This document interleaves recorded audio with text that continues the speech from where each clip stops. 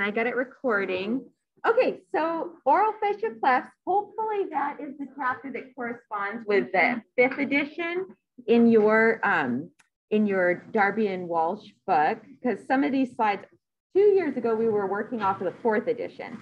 So I have gone through and hopefully updated it all. But if for any reason anybody's like, that's not the right chapter, then just let me know and I can change it on the PowerPoint. But I do believe I had updated that already. So we're going to talk about oral fascial clefts to start out with. These are the objectives. We're going to talk about the incidence, prevalence, and etiology, some educating, how to educate patients and caregivers about some of the oral risks that they have, some oral complications and increased risks. We're going to describe the dental hygienist's role in planning their individualized care for prevention and various treatments. And then we're going to discuss the importance of the interprofessional collaboration. It's pretty complex when somebody has, you know, if it's just a cleft lip, it's not usually that big of a deal, although there still are plastic surgeons and different things involved. But if it's more complex, then there's a lot of people involved, a lot of professions involved in the planning of that. So there can be quite a bit of interprofessionalism that has to take place with the healthcare. So the failure of the lip and the palate tissue to close during embryonic development, and one of the most common craniofacial abnormalities and birth defects. And it can vary. You can have just a bifurcated uvula. You can have just a cleft lip on one side, or it can be unilateral or bilateral. And then you can have it going into the palate as well. So there's many different stages. It's a congenital anomaly, and it can be expressed in these various ways. And it can also, what's missing here, I should have added this, is it can happen under the mucosa as well. So very oftentimes you would visually see it, you'd see the cleft, but sometimes the mucosa has covered, but it's the bony structure underneath that didn't come together. So it can happen in a variation of different ways. There are more common ways, but it can express itself in various ways. So it's the most prevalent birth defect in the US. It affects somewhere around 7 to 8,000, 6,800 to 8,000 infants per year. It's most common in Asian or Asian ancestry population, and least common in the African-American population amongst ethnic groups. So it's more predominant also for males to have it as opposed to females to develop a cleft of some kind. But if a female is going to express a cleft, oftentimes it's just occurring with the lip and not as severe of a case. Yeah. So is it females are more likely to have just the palate or just the lip? Just the lip. Girls are more likely to have a cleft palate without the cleft lip. So just the palate. Yeah. Sorry. Thank you.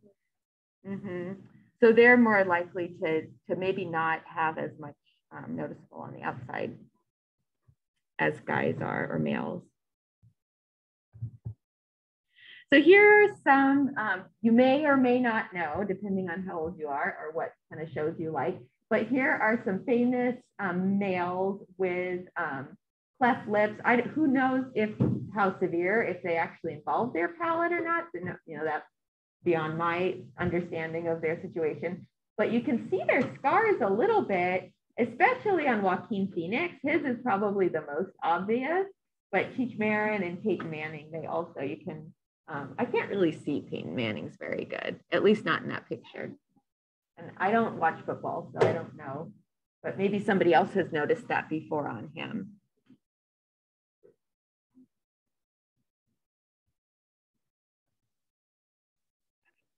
So oral fascial clefts is the failure of the lip and or the palate to close during embryonic development. And the characteristics, it results from a malformation or a deformation or a disruption in the formation early on in the embryo changes. So it's present at birth, And it has serious effects depending on how large the cleft is. But even if it's just minor, it can have a lot of effects on the baby's ability to eat, form a good seal and suck. And so there's lots of serious developmental, functional, and health things that we have to think about for a baby that has a cleft lip or cleft palate. So we'll talk a little bit more about the categories here in just a second. So it can be associated with a syndrome. So why does it happen? So something in genetically gets disrupted during the embryonic formation. But oftentimes it's a syndrome. There's more than like 300 syndromes that could occur, and they're mostly rare. So then we look at other things like genetics, family history, has somebody else in the family had it, or environmental, it's something that maybe the mom was doing during the pregnancy or wasn't able to access, like some kind of nutrient. Perhaps they were ingesting some kind of a drug, or it can also happen during some kind of prescription medications. You can see it can possibly be linked to vasoactive or anticonvulsant medications. So calcium channel blockers, phenytoid, the beta blockers, or vasoconstrictor. So there are times when those have been possibly indicated as something that could trigger a cleft lip or a cleft palate.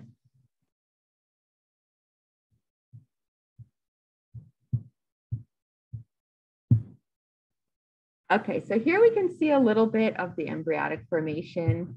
And so a formation of the lip is the 5th week in utero, so super early. So like before you probably even know you're pregnant, it's happening. So that's kind of scary because I mean, a lot of women who get pregnant, they might not be ingesting the right amount of folate, or they might be still, maybe they're still drinking or still using a recreational drug or something like that. So it happens so early. So lack of fusion of the medial, nasal, and maxillary processes that form the philtrum. That's for the formation of the lip. Formation of the palate between 5 to 12 weeks. Most women know they're pregnant by 6 to 8 weeks. I mean, I suppose that's when I figured it out. I guess you could know sooner, but probably not as likely. But formation of the palate between 5 to 12 weeks in utero. Cells do not penetrate the grooves between the medial, nasal, and maxillary processes. Primary and secondary develop separately and may occur at different locations and at different times. So they just don't synergize and do what they're supposed to, come together and fuse. They might develop at 2 separate times, or whatever is happening on an embryonic level, but it's not doing that typical coming together and sealing in the medial palate.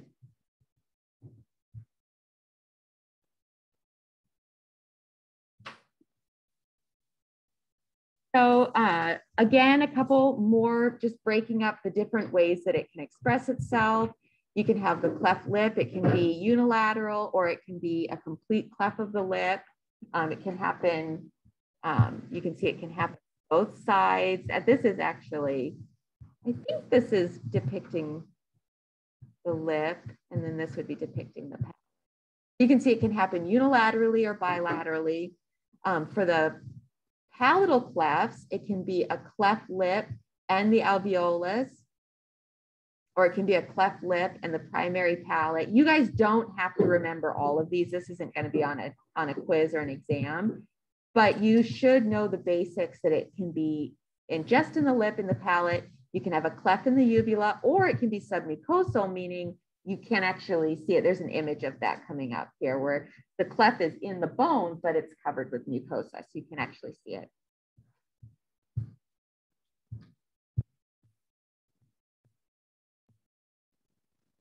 So here's a picture of an incomplete unilateral cleft and then a bilateral cleft, so more of a complete cleft. And this to me looks like a computer generated. I don't think it's real, obviously, because it's the same baby in both pictures. Super cute baby though. Here's some real images of a cleft palate, but no cleft lip. So maybe this is a female. And then we have a unilateral cleft in the lip. This is bifurcation of the uvula.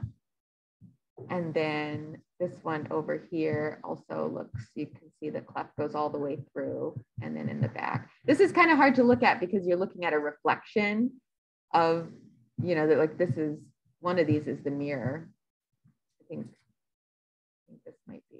So it's kind of hard to make out what you're actually looking at. But here's the main cleft, and then the cleft toward the back of the palate, the soft palate.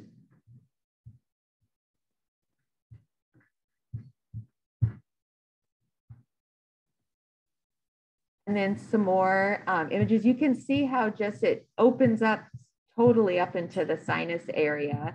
The palate's just wide open, but there's no cleft in the lip. So is that like the sinus stuff? Mm-hmm. Yeah. Yeah. Yeah. And then this is just part of, you know, just because the lip didn't form. So you have just this mass of tissue that just didn't go into the right place. So areas that would be like, you know, part of the nose and part of the lip and part of the alveolar ridge is just, everything is just kind of bunched up and didn't separate into where it should be. So these can take several surgeries. Here's just a simple like cleft of the uvula. You can see the uvula is cleft in the back. That's not probably nearly as big of a deal or would require anything necessarily, any surgery. And then this is submucosal.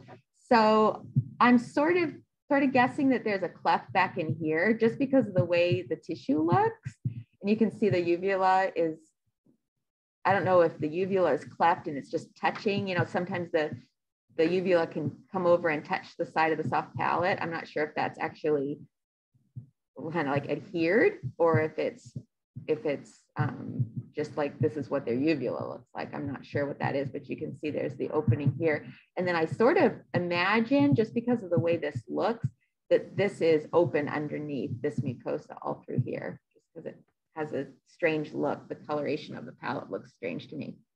So I think that that would be open, but it's covered with mucosa.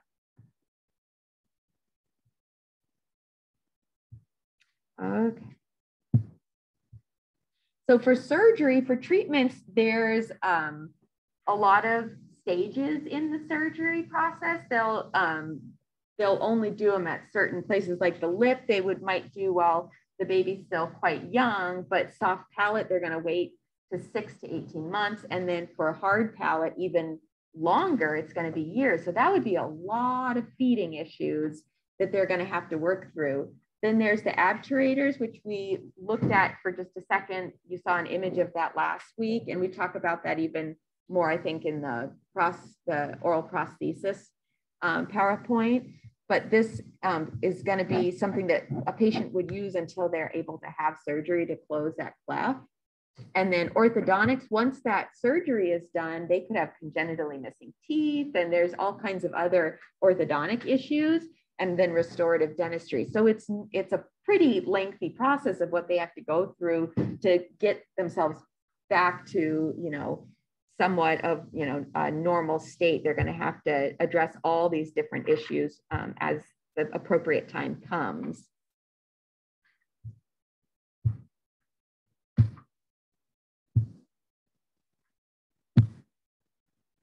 So for the interprofessional piece, you can see there's like a huge list of potential people who could be involved. You're going to always have a plastic surgeon and a pediatrician, but then the dentist or a pediatric dentist, orthodontist, and then things like speech pathologists, the different, anybody who's addressing psychological issues, if it's been, you know, like whatever comes around any of those, you get the social worker and the psychologist. And then I'm not entirely sure the role of the geneticist, but that, you know, could be an option. In the book, it talks about that. Audiology, there's a lot of connection in this whole area between the sinuses, the ears, and the opening of that area, causing problems with hearing and recurrent ear infections. So there's so many more. And then the prosthodontist, if they have an obturator. So there's so many different possible specialists who would be involved in caring for a person with a cleft.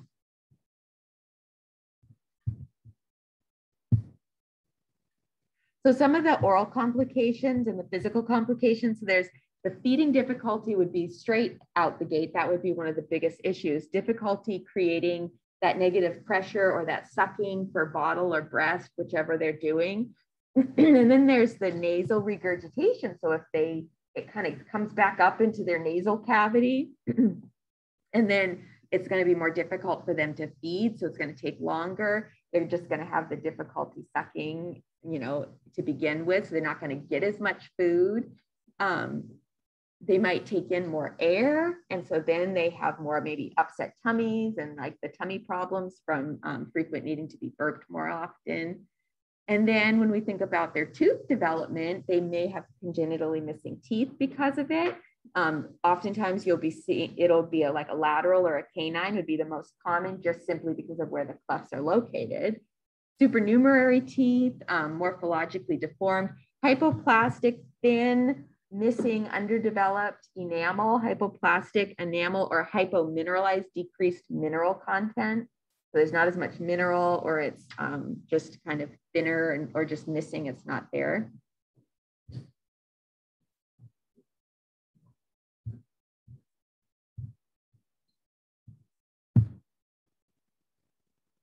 So in children with orofacial clefts, the most common problem is a middle ear issue or infections. They have a lack of ventilation from the eustachian tubes. And because the palatal muscles that control these tubes, everything is sort of not quite developed the way it should be. So they end up with more of an issue happening in their eustachian tubes. So they get chronic ear infections, and that can also affect their hearing. So that could be like long-term hearing impairment. And then they can also have damage to their auditory sensory nerves. So in that area as well, it can cause some nerve damage. If the problem's not addressed, if they're sort of constantly dealing with the same recurrent infections. And then of course, if they have hearing problems at such young ages, and that's going to fall into speech disorders and the need to possibly see a speech pathologist or developing their speech. Oh, really? Because of the chronic ear infections?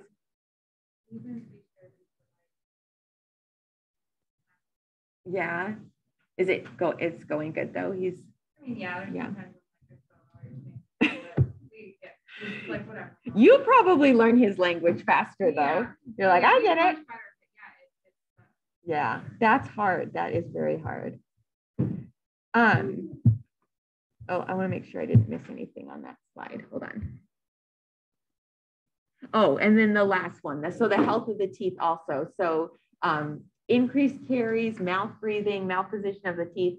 Caries is gonna, there's another slide that refers back to specifically caries, but the clearing of the food. Well, let me just go to that slide instead of jumping ahead and just see where we're at. I think it must be the next one. If we don't get to it, I'll go backwards. But is it the slide after this? So psychosocial considerations. So their mental health and how they feel, how they're perceived with the world. So just their social interaction. And there can be, not only do you sort of feel socially like you stand out or you look different, there's that whole psychological issue.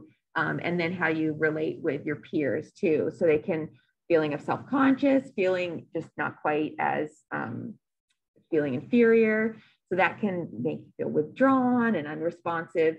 Scared of the healthcare professionals, because if you're poked and prodded from like the moment you come out of your mom, then you might have a little trouble feeling, every time I go to the doctor, it's uncomfortable, whether it's because of your ears or because of your decay or because of a surgery you need. I mean, that can be quite traumatizing. Parents may be afraid of hurting their child while providing oral hygiene care. If it, looks so different than your own mouth, it just the whole shape of it, the whole configuration of what is there. And if you are like, I don't recognize this tissue and I'm afraid I'm going to hurt them, to brush their teeth or help clear out the food, it can be kind of overwhelming to parents. So they are at a higher caries risk, 3.5 times more surface decay And the reason for that is it's more often the primary dentition, maxillary incisors, or anything that is close adjacent to that cleft, because it's going to retain more food. And then if they have this says down here at the bottom, but if they have an obturator, they're way more likely to, because think about kids don't brush and floss that great anyways. And then you throw this like major appliance into their mouth that's going to retain more plaque. They have to take it out and clean around the brackets or whatever it is that's holding it in their mouth. So it's a lot harder for them to keep their mouth clean. But not just that, there's a longer time to clear food away. If they have any drainage from the nasal cavity, it kind of encourages the like the stickiness of the environment. So biofilm being more sticky, food adhering. They may have a softer diet, which sometimes softer diets tend to mean more carcinogenic type food in their diet. And then the education on how to clean around these areas, how to keep it clean, keeping the parents up to date on how to take care of those areas, how to keep those areas clean. And then once they get into ortho, that's a whole nother thing. We know ortho is always difficult to clean around. So once they get to that stage, they've probably already, if they've been with healthcare providers, they've probably already heard it a lot, but still it's just another layer. It's difficult to keep those areas clean. So preventative measures include patients and parental dietary counseling. So talking to the parents about, let me move this. Okay. Talking to the parents about trying to give them less sugary, fermentable carbohydrate type foods, frequent hygiene recalls, fluoride therapy, dental sealants, of course. And then we talked about that, reducing carcinogenic foods. And then children with oral facial clefts, they're going to, so it's hard for parents to get outside of that scope of coming in more than every 6 months, but they're probably already, probably seeing specialists a lot anyway. So they're probably coming in to some doctor relatively frequently if they have something like this going on. But in those interims, seeing a patient every 3 to 4 months, just like when you have ortho, if you have an ortho patient that isn't keeping their teeth clean, it makes perfect sense to recommend to the patient's parents that you see them more often, every 3 to 4 months. So the same goes for a patient with an oral facial cleft. And then providing them with the oral hygiene home care, specializing tools to help them reach some of these difficult areas, and then recommending things like take-home fluoride therapies and things like that.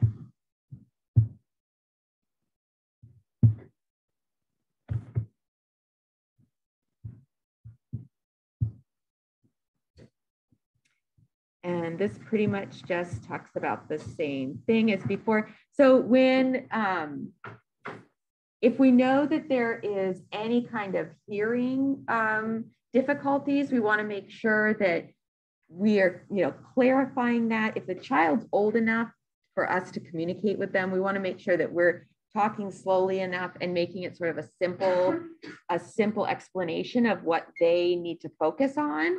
And then the same with the parent. The parents might have heard like a million things from a million different providers, and they might just sort of check out. So we want to make sure that we really have their attention and that we're giving them the time to actually focus on the recommendations that we have to help them with whatever oral hygiene, things that we want to recommend for them, or an issue that we see in the mouth.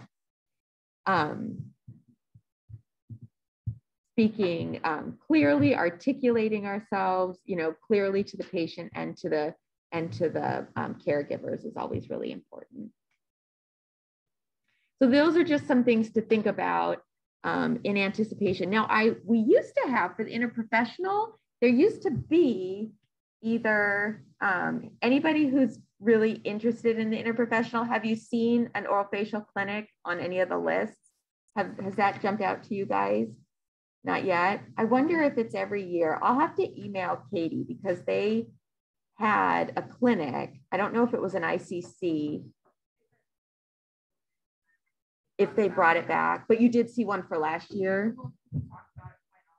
Yeah, she liked that one. Oh, right. Yeah. Okay, that makes sense. Maybe I'll just, yeah. Yeah, I think I will. I'll just send her an email and see if that is something that would potentially ever come back.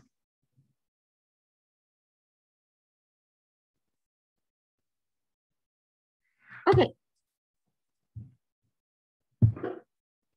Okay, so that's that one. You guys have any questions there? I'm gonna stop sharing that again, so don't forget. Okay, so you're gonna have to kind of, there's just not enough time to do, so I already told you the ortho one is totally, I'm just gonna leave that to you guys.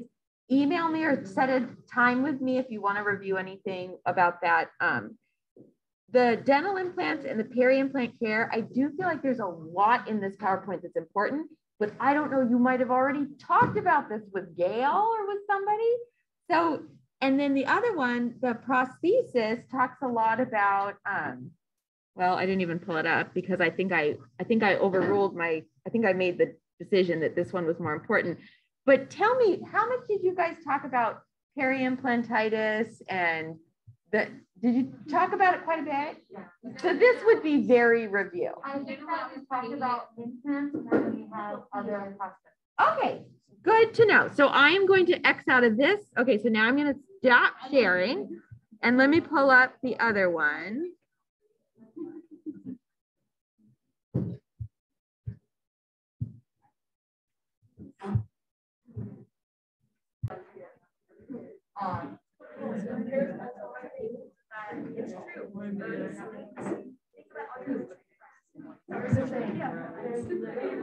Okay, so we are on a time crunch. We have like 35 minutes, 34 minutes. We can do it. It's 3:20. It's 3:20 is when we're out. So, and it's 2:46. Okay. So I might have done my math wrong, but 36 minutes, we have 36 minutes. Okay. So fixed and removable prosthesis, these are the objectives, describe the demographics, risk factors, psychological factors associated with tooth loss, describe the hard and soft tissue changes associated with tooth extraction, list and describe the types of prosthodontic and prosthesis and discuss the challenges and associated with the replacement of missing teeth. These are very long objectives. Explain implications of dental hygiene care with removable prosthesis. Explain the importance of regular professional care. So I don't know, you digest those a little bit more on your own term. Those are all kind of mouthfuls, I feel like. Functions of teeth. So it is kind of, isn't it? Like, I mean, this one, she's kind of making a silly face. Even if her teeth were in there, it probably would look silly. But how weird do we look when we have no teeth? I mean, we really do look very strange. It's just, you know, most people don't think about the importance of teeth, aesthetically, functionality. You know, so many people kind of cavalierly say, like, just rip out all my teeth and get dentures, you know, because they just don't really think about the huge impact it will have on their life when they get to that point where they have to have most, if not all, of their teeth extracted. So aesthetics is just one part of it, but it's a pretty significant part. We just don't look the same. We lose so much support, facial support and structure when we don't have our teeth. And then on top of that, we obviously also have the atrophy. We have to know about the specialized needs of our patients though, since we see less people now. Like when I was first coming out of school, it was very common to see lots of people without teeth and having full upper and lower dentures. It's not as common anymore. There's a lot more restorative dentistry. There's a lot more partials. There's a lot more implants. So there's a lot more that people do. So at present, approximately 1 in 5 adults aged 65 years or older in the United States or Canada are completely edentulous. But that number is, I'm not sure exactly how many years ago that was. So it could actually, it's pretty recent, but it could be even less. There could be fewer people than that who are completely edentulous, because like I said, people are having more restorative dentistry. Although edentulous rates have been dropping, these figures suggest that dental hygienists are likely to encounter an edentulous patient within your dental practice. So very, very, very likely that you're going to see at least a couple patients that are fully edentulous, at least, it's oftentimes what I saw mostly in practice was I would see patients with like a full upper, and then they'd have some mandibular teeth and a partial or something like that. So you might see a mix, but to be completely edentulous, usually they see the dentist for like a really quick appointment. They don't always see the hygienist if they have literally not one tooth in their mouth, but they might put them in your schedule and want you to take a pano and go, look at their tissues and stuff, and then call the dentist in. So risk factors for tooth loss. So oral cancer and the corresponding treatments for oral cancer and oral injuries, they can contribute to tooth loss. So we also have to think about that. But there's dental caries, periodontal disease, low socioeconomic status, inadequate access to care, inability to get access to care, low frequency of going to the dentist in general. That could also attribute to like oral health literacy, poor daily oral hygiene, which of course reflects back up to caries and perio. Prior to 35 years of age, tooth loss is predominantly driven by caries. After 35, it's predominantly driven by perio. Of course, that's not a hard and fast rule, but in general, you see a younger population, tooth loss usually has to do with caries.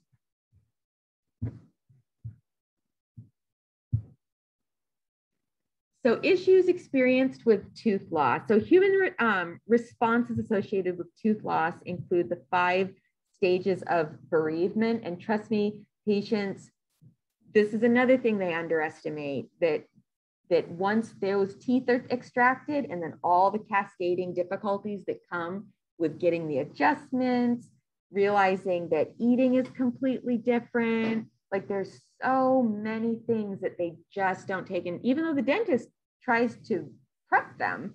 But there is really that stages of the bereavement, behavioral changes, embarrassment of like, oh my gosh, I cannot be seen without my teeth, and the loss of dignity. Again, not feeling, the same as everybody else in society, and so not feeling as dignified.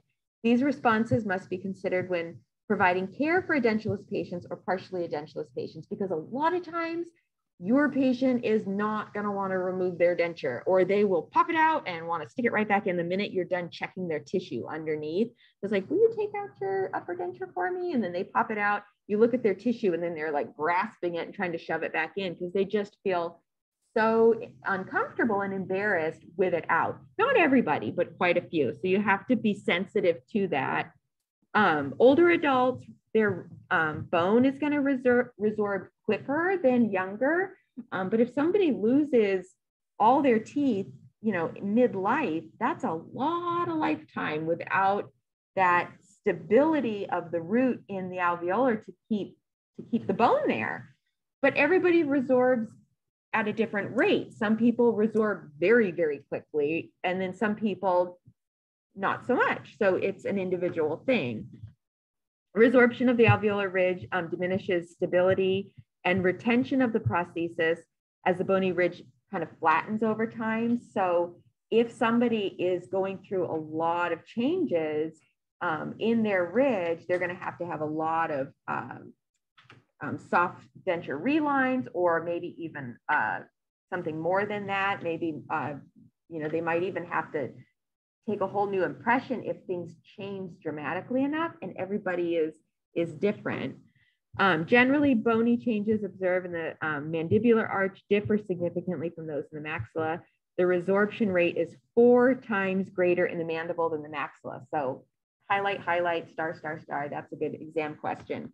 Resorption rate 4 times more in the mandible than the maxilla.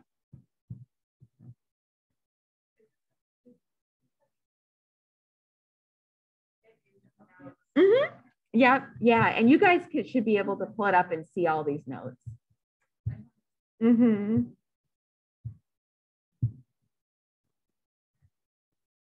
In the mandible, in the maxilla.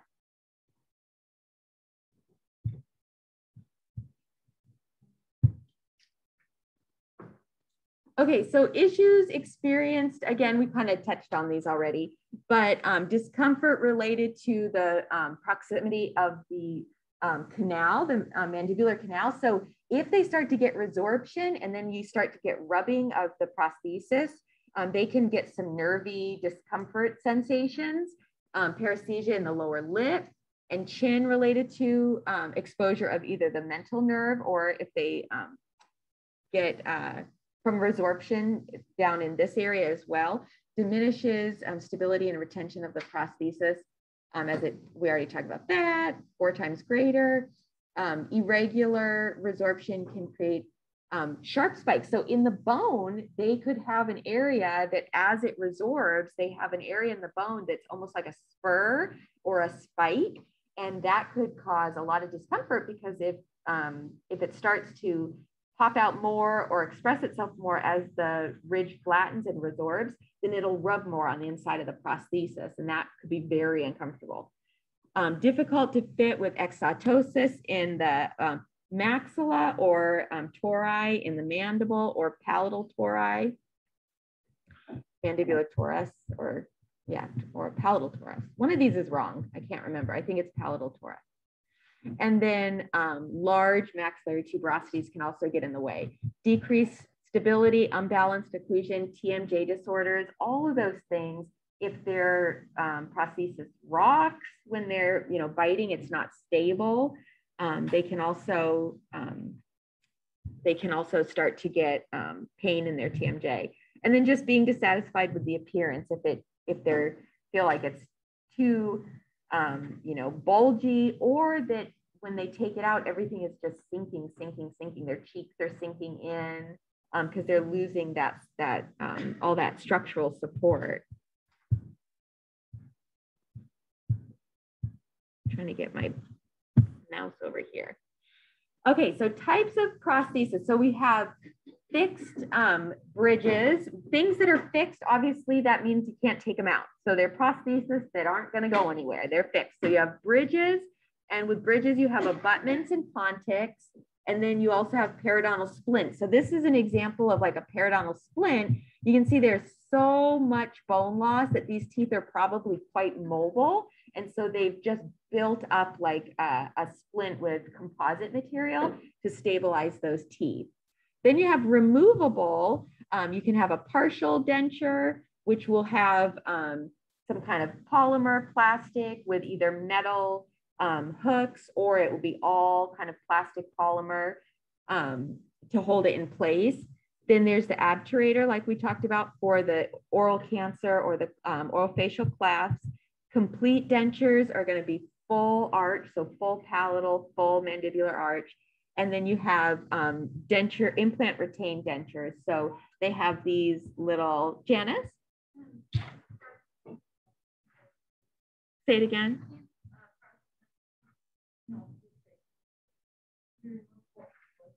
A denture would never be like permanently fixed. You can have implant retained.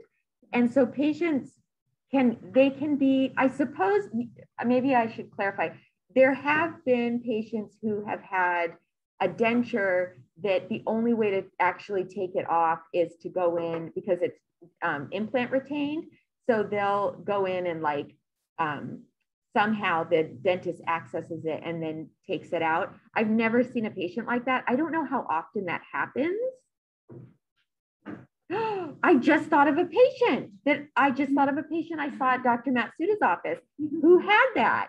Thank you, Jenna. So this is what he had. He had from canine to canine, he had 3 or 4 implants. I can't remember if it was the same number that you would typically have. I think he had 3 or 4. And then he had a fixed partial prosthesis. And the only way to have it come off was if Dr. Matsuda like unscrewed it. And it was a nightmare because he had his lip line to have him get up and under that fixed prosthesis with like a floss or a water. He had to like pull his lips so high. And so it was like, this is going to be a problem unless he gets an understanding of how to deal with his own anatomy and this new fixed prosthesis. Yes, I totally forgot about that. Thank you, Janice. So that was like just a section for his maxillary anteriors. But oftentimes, the ones that I've seen far more often for the implant retained dentures are removable. So it stabilizes them. It gives them a really nice support. It helps the jaw or the ridge not to resorb as quickly because there's something in the bone. Yeah. Would that be like the left one in the bottom right? Yeah, so these are implant retained because there's 3 implants here that they snap in. So the patient can take that in and out, but they snap so they're much more stable. And then this one, actually you can see implants down here too, can't you? So that one's implant retained as well. So yeah, so those are implant retained. Okay. Oh my word, I can never get my cursor back over here. So removable partial dentures. So these are just some examples of removable. They can either have some metal or they'll do all plastic or all kind of like a polymer. Complete denture, overdentures, just some more examples. So an abutment is going to be the part that holds the bridge on. So you have kind of the anchoring pieces, and then you have the totally nothing's above it. It's like the bridge part. So you think about, like if you have your anchoring and then you have the bridge over water. The pontic is the artificial tooth with no root system of any kind whatsoever. You can have a 4-unit bridge. Usually assistants, dentists don't like to span more than like 3 teeth, right? Have you guys seen that very often? Usually they'll span maybe 4, but they don't.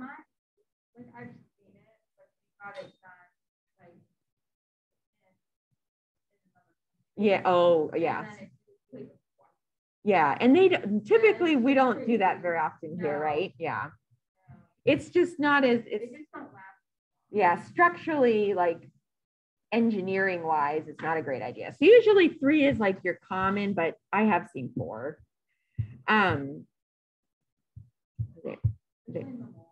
Yeah. Yeah. I mean, I have seen canine to canine. I guess it probably depends.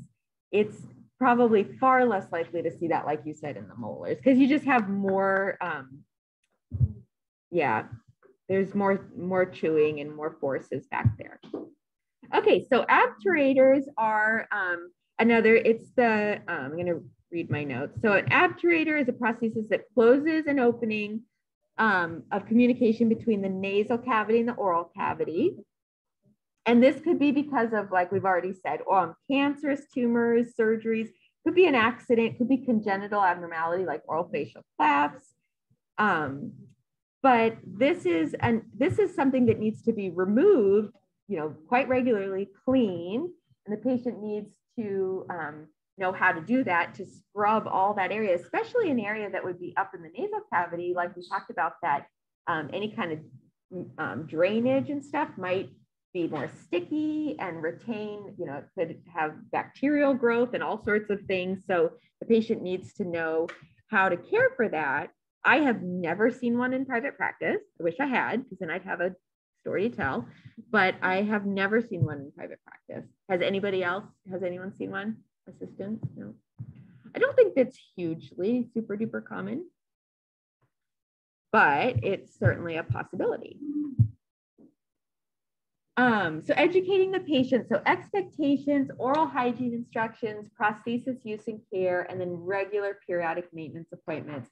So they just need to know all about all of those things that, and the dentist, if the patient's going and going to have a lot of teeth extracted, or they're going to go have a major procedure done, the dentist is going to kind of prime them on all this stuff. But a lot of times what happens is they go through this whole thing and it's like they're just like on autopilot. And then when the reality of it comes, you know, they're like, well, I don't remember him or her saying this or that, you know, and so then we have to say, well, you know, and then you just have to be very empathetic, very patient, and then just stress those points, you know, kind of remind them of the things that, you know, especially when it's early on, and if the patients come in quite often as their tissue's healing and they kind of get this rebound kind of initial, they do all the extractions and then the tissue kind of like rebounds and remodels. They come in quite often for adjustments, and that can be a time when you hear them just like, you know, so they just need a lot of sympathy and patience to get them through that difficult transition. And then once everything stabilizes, I have had patients that, I mean, it's hard to know what to say to them because they'll say, I wish I had never done this. And you just feel so bad because there's no going back. I mean, the only thing they can do at that point is have some implants and help that situation that way. But, you know, they'll unload on you a little bit and they'll share their frustrations, you know, so you just have to be prepared with just being a listening ear and then coming up with, you know, if you can think of a suggestion or something to help them, or if they're not cleaning something correctly, you know, saying, well, your tissue is really red, but it looks like you're not maybe taking this out enough. You have to take it out you know, at night to let your tissue breathe and slough off, which we'll talk more about that as we get to the oral hygiene stuff. So these are the things for education and expectation. Eating is going to be different. Speech is going to be affected. Appearance, I have to blow through this kind of quickly. So all of these areas, the patient is going to find a significant change that they're going to have to adapt to. The majority of the alveolar ridge occurs, the resorption occurs within the first year. They'll have a lot of adjustments within the first year. The bone, we already talked about the bone resorbing far more on the mandible than the maxilla. But it continues to remodel, and it's just going to be a different pace for everybody. Some people it's going to remodel faster and more often. Other people it'll initially remodel and then it'll stabilize. They'll need a new denture, or relines are needed approximately every 4 to 8 years. And then it's important that they have some kind of an identifying marker. If they are still independent and they live at home, it's not as a big deal. But if they live in an assisted living home or nursing home, they need a permanent marker of their denture. So some oral mucosal conditions, improper oral hygiene care, extended denture wear, not removing it frequently enough, and then a poor fit, just a poor fit to begin with. So factors affecting the oral mucosal and denture wear. So systemic disease, go back. So some systemic diseases, our patients with diabetes, our patients that are having like digestive tract, any kind of an issue that is affecting their oral cavity from, you know, like Crohn's disease or something that's affecting their whole oral cavity, or if they have an immunocompromised condition and they're more prone to infections, candida, things like that. All of those things, all those systemic conditions can play a role affecting their oral cavity, just like if they had their teeth. But now they have something that has way more like crevices, it's rubbing on their tissue, it's holding a dark warm space up against their mucosa. So now they have even kind of like a higher level of potential for ulcerations and candida albicans. So they need to be more aware of how their systemic condition can affect their oral cavity and the denture that they're wearing, or the partial. And then of course, if they have any kind of, you know, salivary dysfunction, or they're not going to heal as well. If they are a patient with diabetes and their healing is impaired, then they have to think about that. If they're having a bunch of extractions, or if they have increased infection, and things just might not turn around in their mouth as easily as somebody who doesn't have to deal with one of these systemic conditions. So they have a lot more at play. They have a lot more kind of up against them than somebody who doesn't have a chronic condition. If they have a dry mouth and they have a prosthesis, it's far more uncomfortable. It's it just doesn't, their tissue just isn't going to like that. It's just far more uncomfortable. So a lot of times they need to try some of those replacement salivas. They have to try like the xylitol sprays or the gels or the Biotene. They have to keep a water bottle close by and do the constant swishing to help lubricate. And then if they get the cracking in the corners of their mouth, the angular cheilitis, on top of that from kind of drying out and then getting the yeast, that is just an added level of discomfort. Frictional irritation, if something is not fitted right and it's rubbing, then they have to deal with either just taking it out until their mouth heals and then so it might be a couple of days of not wearing the denture and then making sure that the denture is really cleaned and sanitized. Especially that goes equally as well for somebody who has like a thrush or a yeast. They may have to make sure that it's killed in the mouth and killed on the prosthesis. They can't keep re-inoculating their mouth with the yeast on the prosthesis.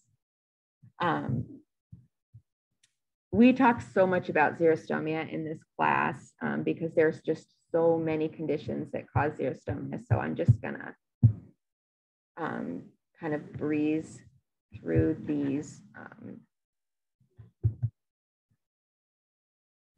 Okay, let's talk about this is good. Let's talk about a few of the lesions that you can see in somebody's mouth who is who's wearing a prosthesis.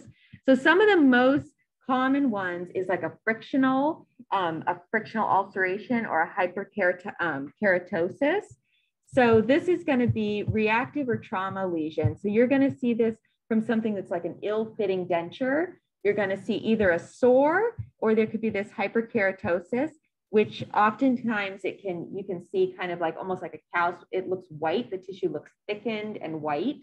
So that's going to happen when you have more of a ill-fitting denture. Then you also have this denture-induced fibrous hyperplasia, epilis fissuratum. I'll show you a picture of that. Remember that word, epilis fissuratum, because that's a great one for like a national board, a great one for an exam.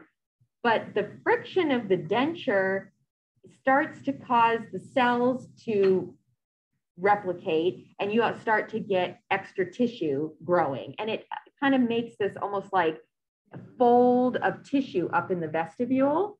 And when you first see it, you're like, what's going on? But it's just because the denture is either up too high in the vestibule, something's going on and it's rubbing and it causes this like kind of protrusion or fold of tissue up in the vestibule.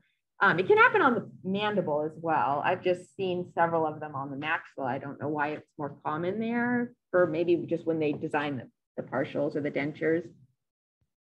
Infectious lesions, denture stomatitis. This can be related to microorganisms or poor oral hygiene, angular cheilitis, so like a yeast or chronic candidiasis or a yeast. And then you can have mixed. So you can have a combination of a physical injury, like a physical and bacteria infiltrating that ulcer or that, is your hand up, Avalon? Yeah, I just had a question. So the way I kind of remembered it from oral path was that denture stomatitis was chronic atrophic candidiasis. It just, after they've had it for so long, then they get the stomatitis. Okay. So is there a reason why they're like separate? I just want to make sure, like, can denture stomatitis come from like other things other than like candidiasis? I was under the impression it could, and it could just be their different textbooks, and sometimes textbooks just do their own thing. Okay. I just remember that like chronic atrophic candidiasis was like the main word, and then it was like denture stomatitis. Yeah. I'm thinking that in that population, it's probably the most likely reason, but I do think it can, I'm assuming it can happen outside of that. And I think it could just be the difference between the textbooks, yeah. That's kind of my guess. So this papillary hyperplasia with the cobblestone, that's a very popular one for exam questions. Epilis fissuratum is another one. Let's see what the next. Yeah, that's probably what I'm looking for. So here's some just this blurry picture, but you can see some rubbing is making like a big old sore right there. You can see the, you can see a very, like a pretty, I don't know what word I'm looking for. Like I want to say demarcated, but that sounds weird in my head. But anyways, you can see in the mouth here, even though it's blurry, you can see these extra red areas, especially here on this palatal torus. It's probably rubbing there. And then through here, it looks really red. Here's the Epilis fissuratum. There's that fold of extra tissue. And it's again over here. That's like a fold of extra tissue. Oops, sorry.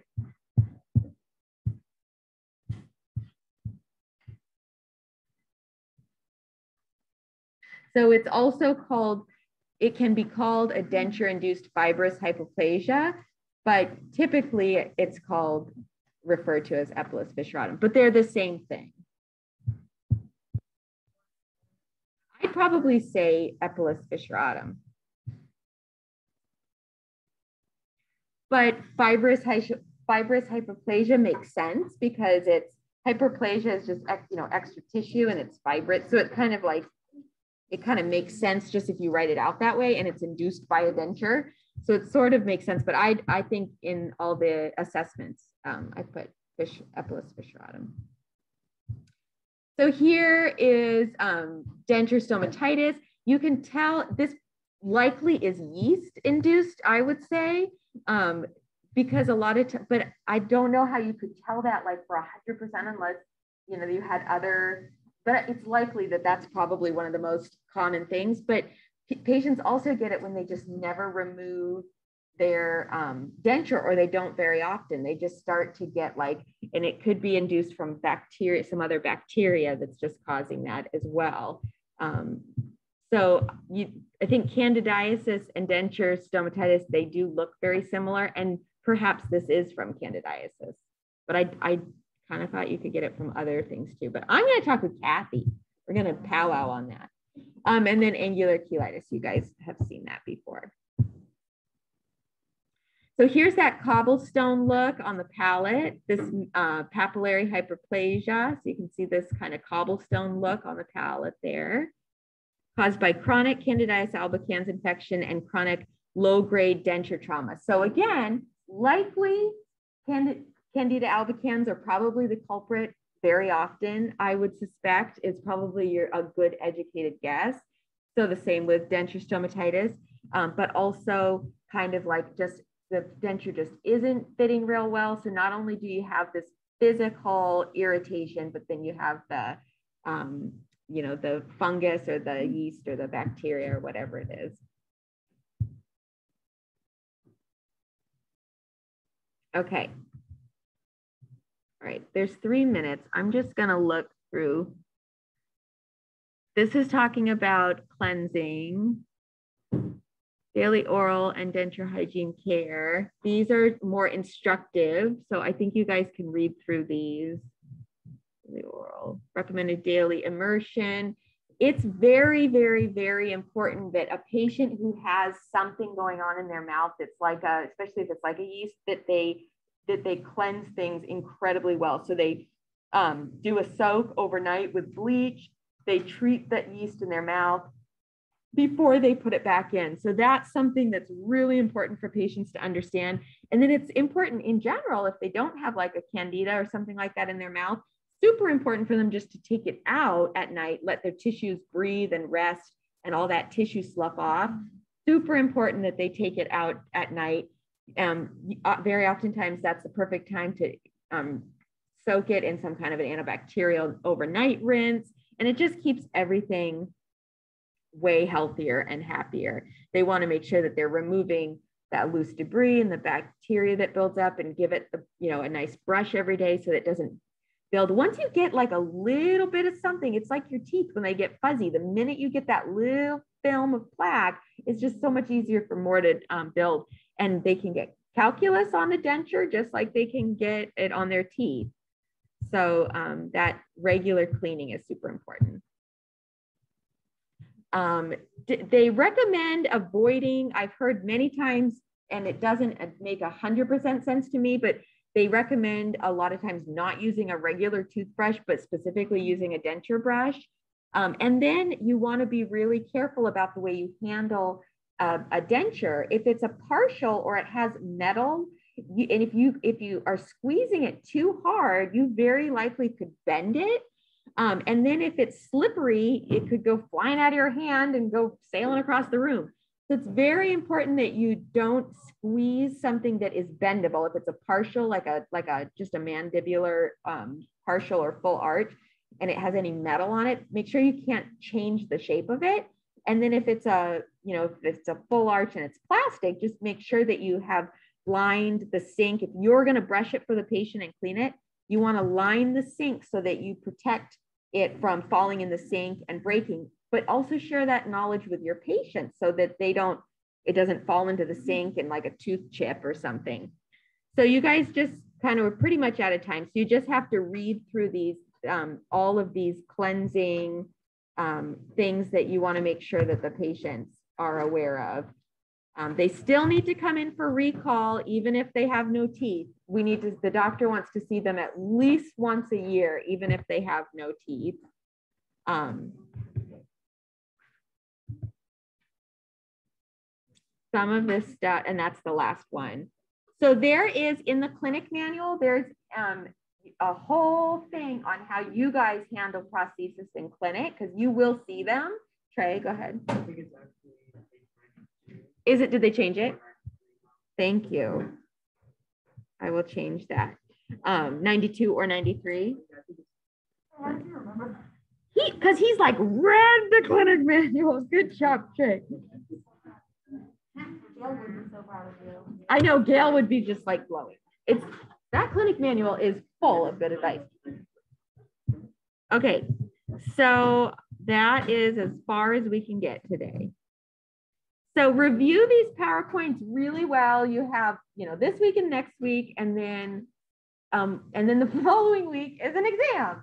So that just seems bizarre. So I will send you guys out ASAP, definitely by midweek. I will send you guys out. Is that true? That can't be true. We don't have no, we have an exam week 5. So we talk about pregnancy and diabetes, and then we have an exam. But I think what I'm going to do is I am going to, because I feel like this is kind of nutso, I'm going to create a study guide for these 4 PowerPoints that kind of help kind of traverse this material for you guys a little bit. So I feel like that's a lot. So you're welcome.